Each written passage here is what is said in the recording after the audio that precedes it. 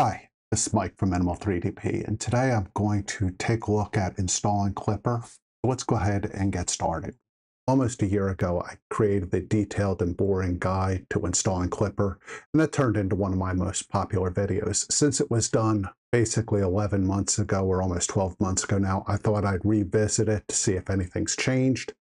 And again, just to walk through the steps and to keep the video up to date, again, with anything that's changed. The way I'm going to do this video is I'm going to do it in 3 parts. Part 1 is going to be installing using a Raspberry Pi image on a Raspberry Pi. And so I'll walk you through the steps of installing a single instance of Klipper.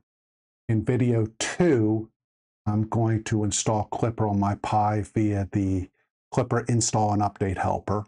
And then in the third video, because it's the same for both types of installs, I'll walk you through the steps of configuring Klipper and installing it on your actual printer. With that being said, let's start taking a look at installing Klipper on a Raspberry Pi via Raspberry Pi image. So to get started, here's my Raspberry Pi 4. Now this did previously have either Marlin or Klipper on it, I'm not sure which, because I'd switched out. But I'm going to wipe this SD card. I use this brand SD card, and I'll put this in the video description. I had read somewhere that although they're cheap, they're one of the fastest cards you can get. And again, it was somebody had done some tests on using micro SD cards for different operations, and this brand, I think it's SP, was found to be one of the fastest. And again, it was also one of the cheapest. So let's switch over to my desktop and we'll start the install process. For an initial step, you want to download and install the Raspberry Pi OS imager. And they have installs for Mac OS, Windows, and then Ubuntu. So just select the download that's appropriate for your system and go ahead and install it. Once you install it and run for the first time, here's what it looks like. And it's a pretty easy process to get things installed. You're just going to choose your device. And I'm using a Raspberry Pi 4. Choose my OS. And I'm going to scroll down and look for other specific purpose OS. And then right here at the top is 3D printing. And the easiest thing to do, I found, is go ahead and install, and I personally like MainSail OS. And so we're going to install Klipper. MainSail OS will be the interface we use to access Klipper from our desktop or laptop computers. So this is, we're going to interact with Klipper via MainSail. Now there are several other options out there, and in a future video I plan on discussing the differences between the various OSs, including MainSail Fluid and Octopi. But for right now, we're just going to use MainSail OS, and we're going to use the recommended. And then I'm going to choose my storage device. And I have a 64 gig micro SD. We're just going to click that, and we're going to click next. Would you like to Pi OS customize settings?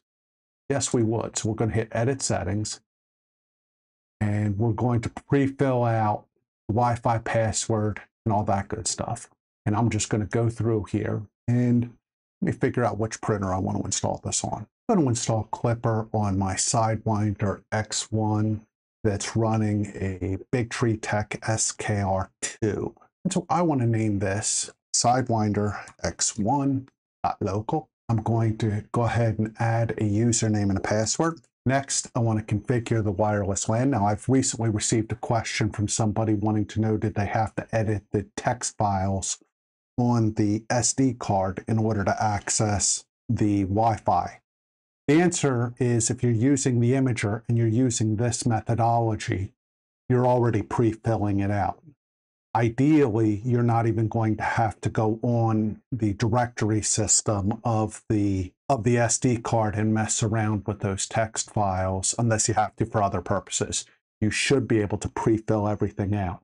I'm going to pause the video and enter my password for my router. I want to change my wireless LAN country. In my case, I want it to be US. If you're any of my viewers from another country, again, select the country appropriate to you.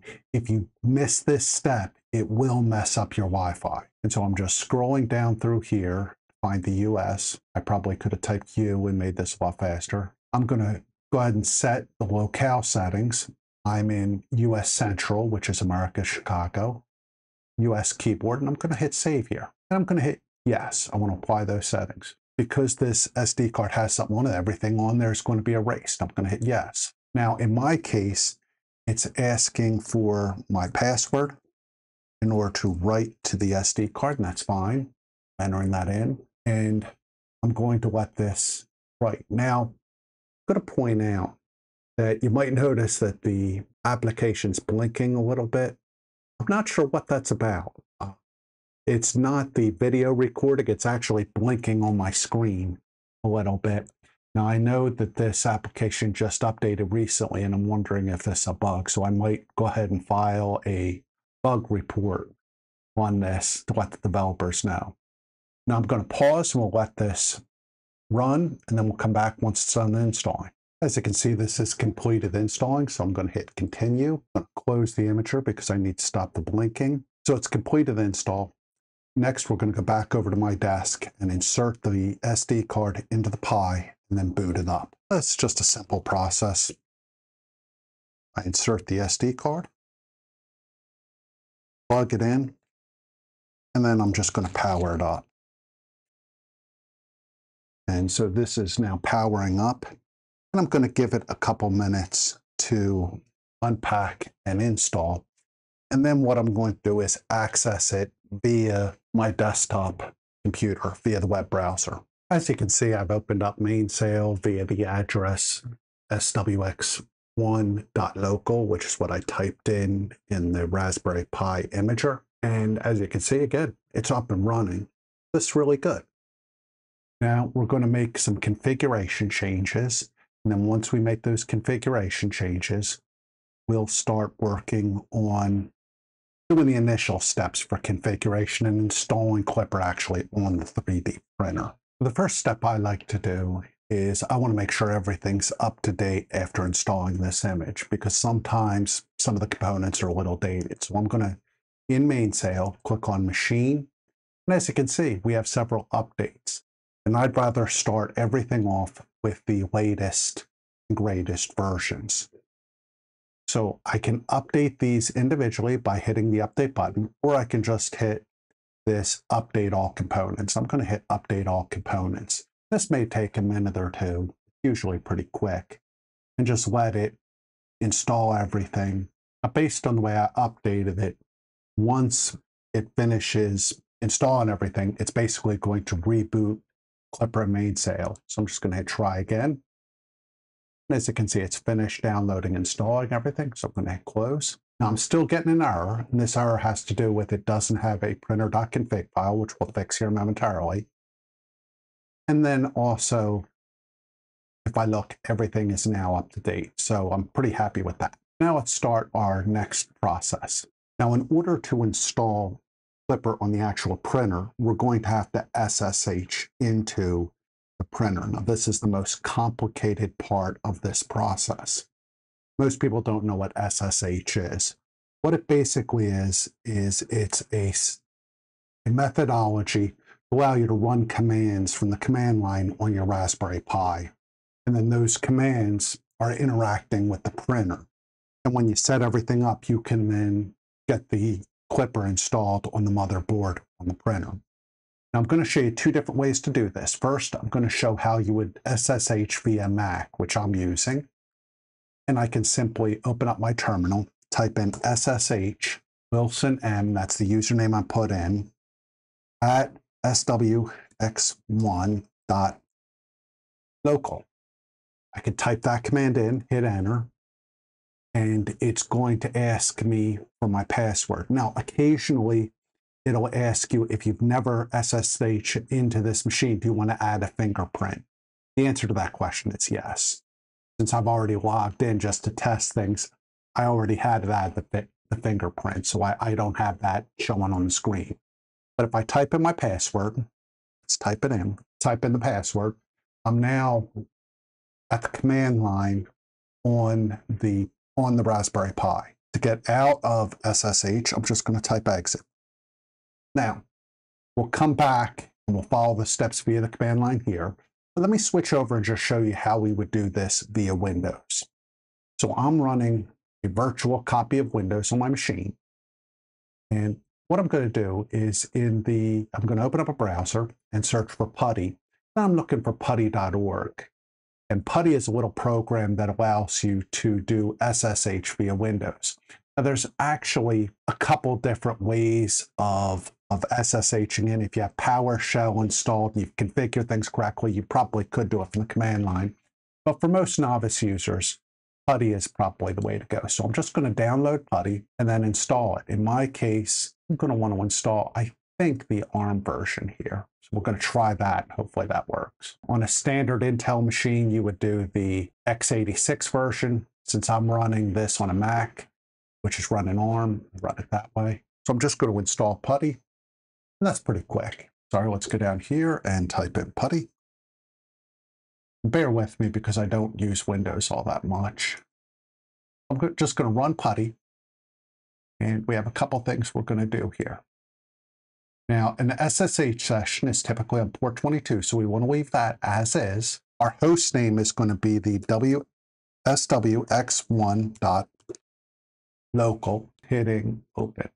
And it's going to ask this is a new server we're connected, so we're going to hit accept. We're going to log in. I'm going to add my username, and then I'm going to put in my password. And now I've connected via Windows to my Raspberry Pi. So you can see I've logged in SSH via PuTTY on Windows. Now, both command lines for the next steps are going to be using the same functions. So I'm a little bit more comfortable from the command line on my Mac, so I'm going to do it from there. But again, we've seen how you do it on Windows. So let me switch back over to my Mac and we'll look from there. Again, just keep in mind to get out of this, I'm just going to type exit, and that closes things down. Now I'm back at the command line. I've SSH'd into a Pi. And there's one other step I want to run here. So I'm just going to type in sudo, which is an admin command, app-get update. And what this is doing is I'm checking for updates for the operating system. I just rather run this to make sure that the operating system is up to date. I believe it is, but just on the off chance it's not. So I've run the sudo app-get update, and then I'm just running sudo app-get upgrade. And this will install any updates we might have for the operating system. As you can see, there actually are some updates. And as I said, I prefer when I'm starting off just to make sure that everything is totally, completely up to date. So I'm just going to hit Y for yes and hit enter. And that's going to take a couple minutes to install the updates and all that good stuff on the Pi. So we'll come back. As you can see, we've finished updating. So the final step after updating the operating system is I just run a sudo reboot to reboot the Pi, make sure everything's working. Once I hit reboot, that'll kick me out of the SSH session. And then you'll also notice the connection failed on MainSail, mainly because it's restarting. So I'm going to give this a couple minutes and let the Pi reboot, and then we'll get back in and continue installing on the printer. So after a couple minutes, I'm just going to hit try again here. And as you can see, MainSail comes right back up. And let's go back over to machine. Everything appears to be up to date. We're going to SSH back in. Again, the Windows users are going to use PuTTY. And so I've SSH back in. Now everything should be up to date. So I'm ready for the next steps. The first thing I'm going to do is just run an ls just to make sure I can see all my directories are here and they look good. That looks fine. Everything's looks like I need it. Now I'm going to switch back over to my desk and shut the Pi down. So I'm simply going to turn the Pi off, and I'm going to take it over to my printer and connect the printer via the USB to the connection to the motherboard on the printer. So I've moved the Pi over and connected it directly to the printer. I'm ready for my next steps. Now, the first thing I'm going to do is I'm going to create a printer.config file. I'm just creating this file for now. So there it is. And you can see it's blank. Now, to fix this, we're going to go over and type in Klipper configs. And if we look at the config GitHub for Klipper, there's all sorts of examples. We're going to scroll down here. I'm using the Big Tree Tech SKR2 there. Let's just click on that example config. With the config, what I do, I hit raw, and I'm going to hit Control A or Command A, depending on what operating system I'm using, and just copy this. I'm going to go over to the printer.config and paste this in. This will get me the initial configurations for my printer. Let's hit save and restart. Now I'm still going to get a problem where it can't connect. Again, the printer's not ready, but it's no longer a major error. Let's just take a quick look at that printer.config. We have two things. There's two different boards for the SKR2. The F407, and if I read this, the F429. Both of them, well, it actually looks like they're using the same bootloader, so that's pretty good. That'll simplify my life. But we want to make sure that we read these comments. It is imperative you read these comments. If you don't read these comments, you're going to struggle, because a lot of times this will tell you. In fact, if I look here, it actually tells me that I can't flash directly from the Pi onto the printer. What it's telling me in this little paragraph is that I need to copy the firmware.bin over to the SD card, insert it into the printer, and then boot the printer. So again, just things to be aware of. So you want to read these comments to make sure you totally understand. Didn't change anything here, so I'm just going to close this. And let's switch over to the SSH and get started from there. So we're just going to go and SSH back into the Pi. And this should be the only time we need to run this. Once we generate the bin file to install on the printer, we shouldn't need to do this again. And once we've SSH'd back over to the Pi, we're going to type in cd Klipper. That gets us into the Klipper folder. Let's run a quick ls. We can see we're in there. And we need to run the command make menu config. And that brings up our configurator for the Klipper firmware. As you can see, it's right here on the screen. Now, I'm going to move this over, change here. I want this loaded so I can see this. I'll move this to the side here. And we're just, again, going to read through this. It doesn't say anything about the low-level options, so we're just going to leave those alone for right now. The controller, we need to go to the STM32. We're going to the processor unit. In my case, I know mine's an F29. We're going to find our printer, and I'm just hitting the space bar to activate it. Bootloader, I can see from the instructions here, it's 32 kbi. That's correct. I'll leave it as is. And then the USB interface, it doesn't say to change that. So we're going to leave that as is. And let's hit Q for quit. That'll prompt us to save. We want to yes, save it. So that's saved. So let's go ahead to the next step. Since we have the configuration done, we're just simply going to type make. And that's going to create our bin file for the install. As you can see, this is going to take a couple minutes. Now, if you look carefully, this very last line in mainline interface, it's created the Klipper.bin file. That's exactly what we needed. Now, what we're going to need to do is download that Klipper.bin file. So there's probably an easier way to do this. I'm going to show you the way I do it, which again, somebody might come and say, hey, there's a better way of doing this. If there is, please post it in the comments below. Let me show you how I do it. What I do is I use an FTP program. I use CyberDuck, which is open source and free. I'm just going to hit open connection, and I want this on port 22.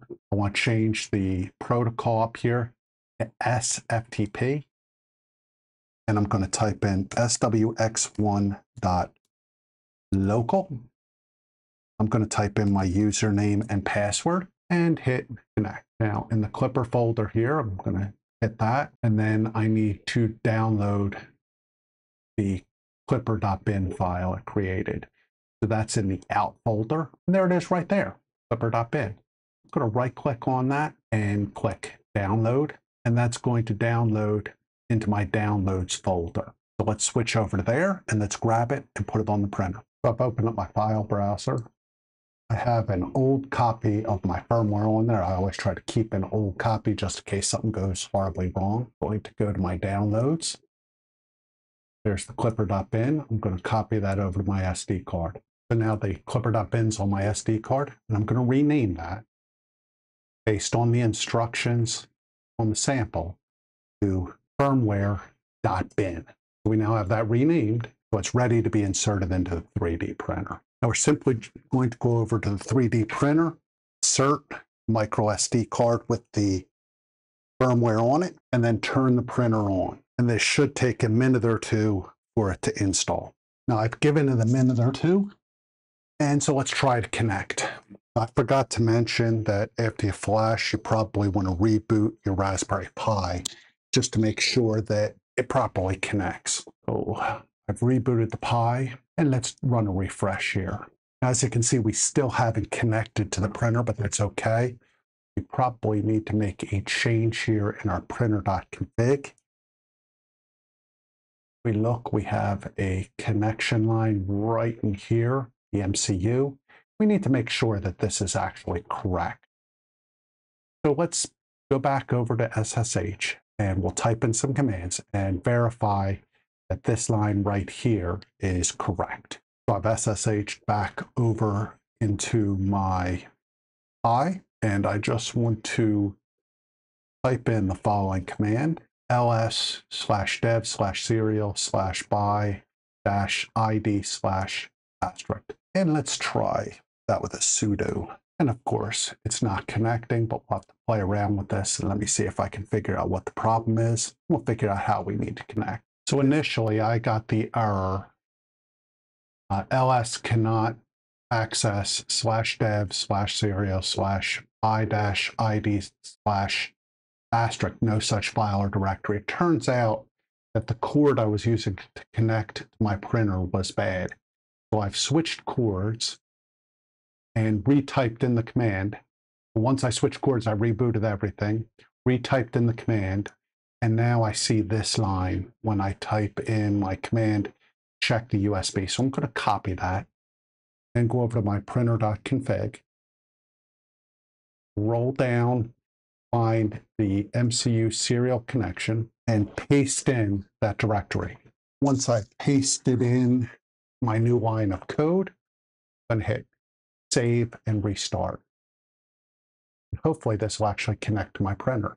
As you can see, we've connected to the printer. So we are now connected, and that's very good. What I'm going to do is, in part 2 of this video, I'm going to go through the steps of doing the same thing with the Klipper install and update helper.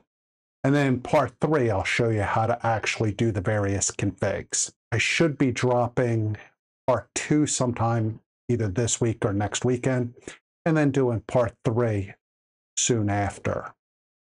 So hopefully this helped you. If you have any questions or comments, or you see a different way of doing things from the way I'm doing it that's simpler, just let me know. I look forward to seeing your questions and comments. Hope you have a good day. This is Mike from Minimal 3DP, and I want to thank you for joining me today. If you have any questions or comments, please post them below. If you need some additional help, I've also posted some links in the video description. You can set up a 15-minute help session with me, and I'm more than happy to sit down with you and see if I can help you out. If you need some additional help, I'm also going to try doing 1-hour sessions for anybody that's interested. And like I said, I'm testing this stuff out. I want to thank you again for joining me, and I look forward to talking to you again next time. Thanks. Have a good day.